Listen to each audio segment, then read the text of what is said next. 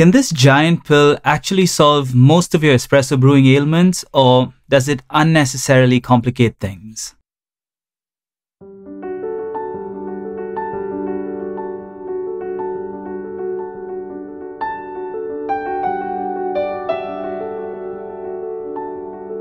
Before we get started, we bought this product with our own money. However, Gabor, the owner, was kind enough to give us a 20% discount, which we super appreciate.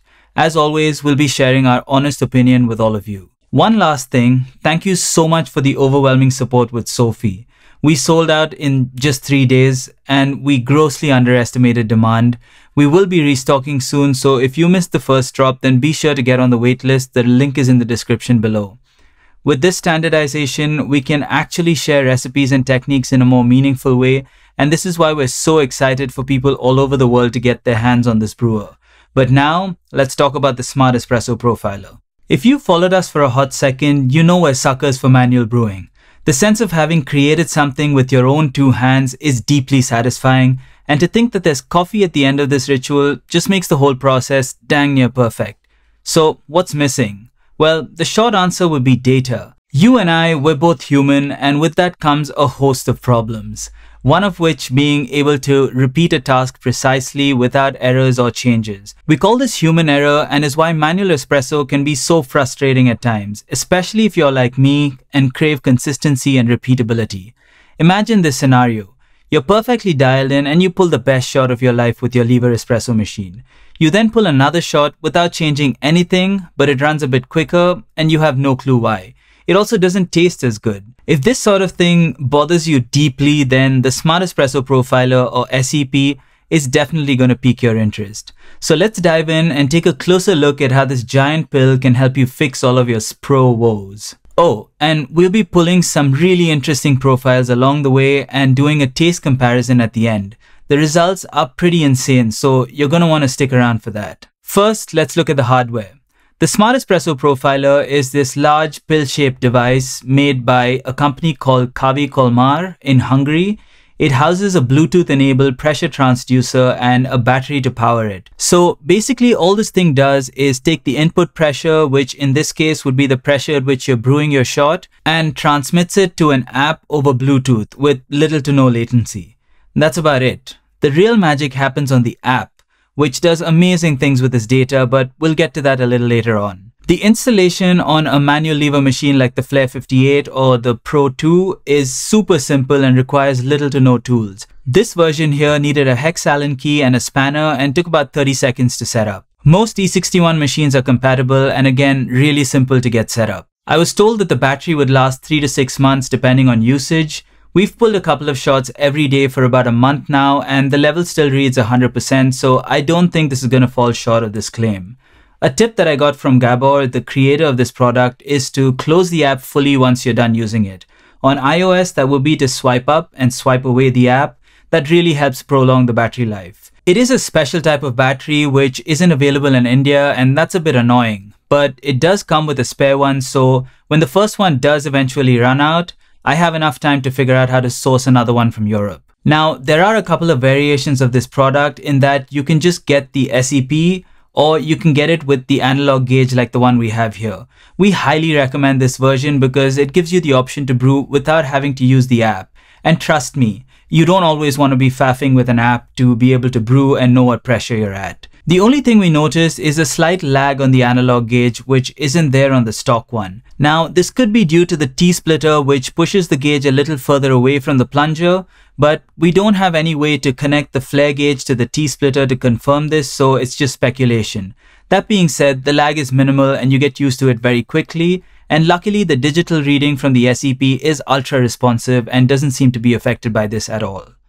So that's the hardware for you. But what do you say we move on to the really fun stuff, the software? If you own Smart Scales or any other smart coffee product, the chances that you've encountered a terribly designed app with even worse UX is probably very, very high. So you'll be happy to know that the SEP app is truly a breath of fresh air.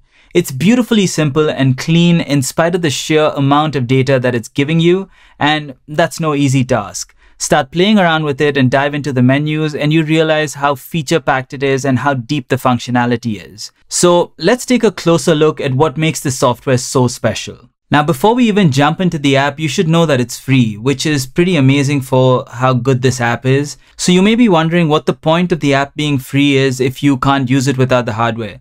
But you can. If you happen to own smart scales like the Akaya Luna, you can connect it to the app and do flow profiling without needing to buy this hardware. Fire up the app and you're greeted with this full screen landscape view of a graph with the pressure in bars and weight in grams on the y-axis, and the time in seconds on the x-axis. What we like to do is toggle to display flow instead of weight on the graph, and this can easily be done by jumping into the options. To the right of this, you see the pressure readout with an accuracy down to 0.01 bars. You even have a virtual gauge with a needle that lines up with your analog gauge if you have one. Below that is a button that takes you to history, which we'll look at in a second. And lastly, you have two icons that indicate the connection status of the SEP hardware and your smart scales. On the top left, we see brew, which is the page that we're currently on. To the right of that, the status, which currently reads waiting for device and will turn to ready when the connection is established. And to the far right is the start button to start your brew. If we had to nitpick, this title, status, and button are all in the same font and size, and two are even in the same color. A little more visual distinction would be great. Right in the middle of the graph, you have an option to tap edit and add brew notes in as much detail as you'd like.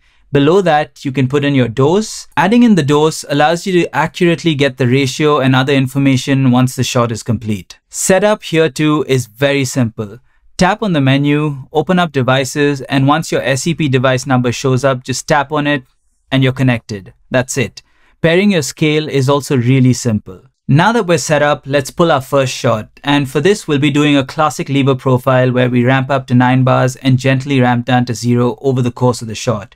We've dosed 18 grams and we're looking to get 36 to 38 out in about 35 seconds. Hit start and gradually ramp up to 9 bars in about 3 to 5 seconds. Hold for a few seconds and start a gradual decline. Keep an eye on the flow rate, the brown line, to see how things are going. You can clearly see the gentle ramp down on the pressure graph.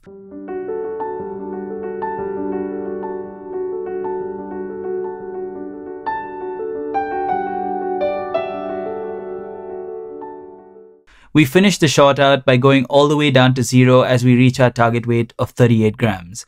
As you can see, we're given tons of data, but it's really well presented and not at all overwhelming. Okay, we have 2 more profiles to go and we'll be comparing the 3 shots at the end.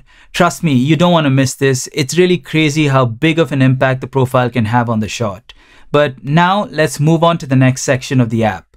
Open up the menu and below brew, we have history. This is a log of every brew you've ever made, and it also comes preloaded with some really interesting profiles. And that brings us to probably the coolest feature of this app, and that is using past brews as a reference. If you pulled a shot you really enjoyed, then you can set that as a reference and boom, you have that curve to follow along. Provided you've got the grind size and puck prep right, you can now actually recreate that shot and get something that tastes near identical. What's even cooler are these numbers here that show you drift values for both pressure and flow and range from 0 to 100, with 100 being perfectly accurate.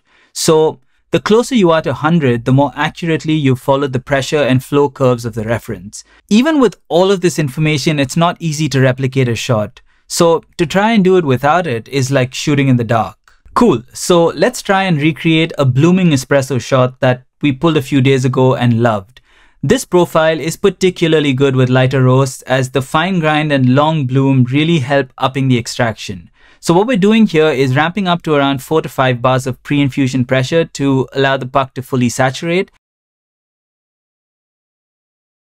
Then slowly lowering the pressure as we allow the puck to bloom for 30 seconds.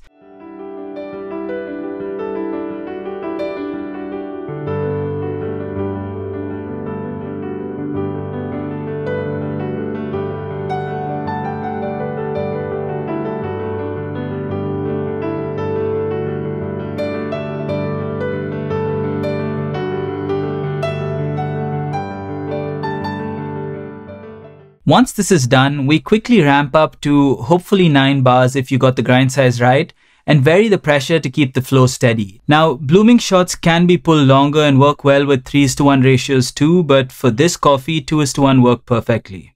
It's not a particularly easy shot to pull, but if done right, the results in the cup are worth it. Anyway, that's 2 shots down and 1 to go, then we taste. So here you can see we've used the reference curve to follow along, and we've done a fairly decent job. So we've created something that's near identical to what we drank a little earlier this week, which is crazy. Moving right along, let's take a look at all the options. You can toggle between bar and PSI for the pressure readout. You can choose to have floating labels which look like this, but we prefer the fixed ones at the top. This next one you saw earlier where we switched from weight to graphing flow. Next, you can set the pressure threshold and you'll get a warning if you exceed it. You can disable auto stop, which means you'll have to manually hit stop after you're done brewing. Set 0 is used if you're not applying any pressure and it doesn't read 0. So at that point, you can just tap this button and it'll reset it to the right setting. Show tutorial does this. And this last one, I'm assuming, has something to do with connectivity, but I could be wrong. I've also never fiddled with it and everything's worked just fine, so I would just leave it alone. So that's the app, and hopefully you can appreciate the amount of work that has gone into making it so intuitive and user-friendly. But now let's quickly talk about price and who this device is for before pulling the last shot with probably the most unconventional profile. Super interesting stuff. It should be fairly obvious by now that we really like the SEP, but let's talk about price for a second. This is not a cheap device, and if you plan to get it for, say, the Flair Pro 2, then you'll probably be spending more for the SEP than you did for the Flair. The one that we bought here comes in at $525 US, which is nearly as expensive as the Flair 58. So is it worth it? Well, that depends entirely on the kind of coffee person that you are. If you seek complete control and want the ability to have access to data that will allow you to troubleshoot far more accurately and thereby help you improve your espresso, then there isn't another device that we can think of that does this. You'll have to spend 6 to 7x more and get yourself a decent. It's definitely not for everyone, but for what it does and how well it does it, the SEP is incredible. It's also an excellent QC tool if you run a cafe with lever machines. And lastly, if you're doing research and trying to gain a deeper understanding of espresso, then the data that this thing provides is invaluable. So now that we've covered everything, let's pull a turbo shot and wrap this one up. For those of you who haven't heard about this profile, it's based on a recent scientific breakthrough with espresso that showed that you can get much more consistency shot to shot by grinding a little coarser and using a much higher flow rate. So for this shot, we'll be dosing 17 grams and aiming to get 51 out in under 20 seconds at 6 bars of pressure. This pull is going to look ugly, but the results in the cup will surprise you. But we'll talk about that after we make some espresso. Okay, so we've cleaned up a little bit and got the 3 shots in 3 cups. What do you say we taste? First up, we have the lever shot. Let's go ahead and give this a taste.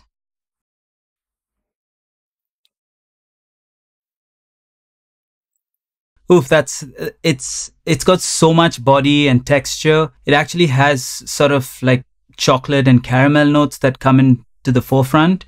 And the fruity notes, this coffee is a fairly fruity coffee, but those notes are sort of muted and pushed to the back, which is really interesting. And this is the kind of shot that would pair really well with milk. Next up, we have the blooming espresso, which is a fairly challenging shot to pull. But the results, as you'll see now, are definitely worth it, especially if you're dealing with lighter roasts and you want to get that higher extraction. Wow.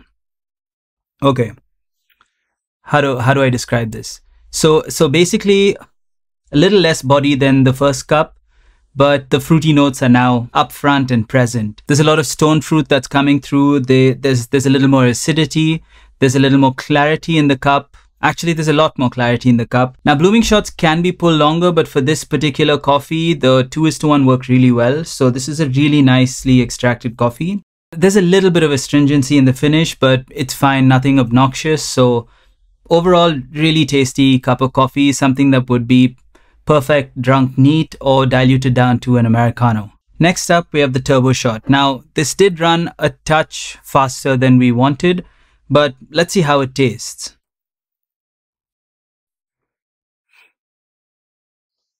Oh, wow.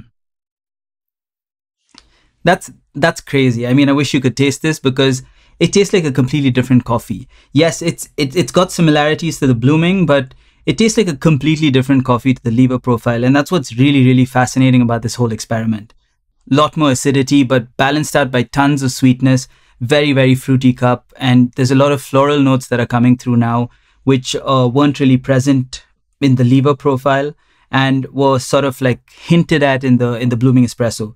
But here it's up front and center. I'm getting none of those chocolate or cocoa notes. It's a very very vibrant cup and just like a straight up fruit bomb. So that's the turbo shot for you. Definitely less body than these two, but still very smooth, very very enjoyable cup. And you can just have it neat. And again, if it's a bit intense for you, you can dilute it down. But there you have it. Those are the three shots. Okay, this gets me every single time and is what makes coffee and espresso more specifically so interesting. The difference in the cup with the same coffee and three different profiles is significant. Each one brings out and highlights different characteristics in the cup, and to have a device like the SEP show you exactly what you've done to arrive at what you're tasting is just brilliant. And what's even better is you can now pick the one you like the most and actually recreate it. Whether you own the SEP or not, this is an experiment you should absolutely try. It's so much fun and you will gain a whole new appreciation for this amazing drink and just how much science there is behind it. And on that highly caffeinated note, it's time to end. We had an absolute blast making this video and doing all the experiments and tinkering that went into it. We really hope you enjoyed it and would love to hear your thoughts on this crazy little product. Let us know in the comments below, and as always, thank you so much for watching and brew Aram se.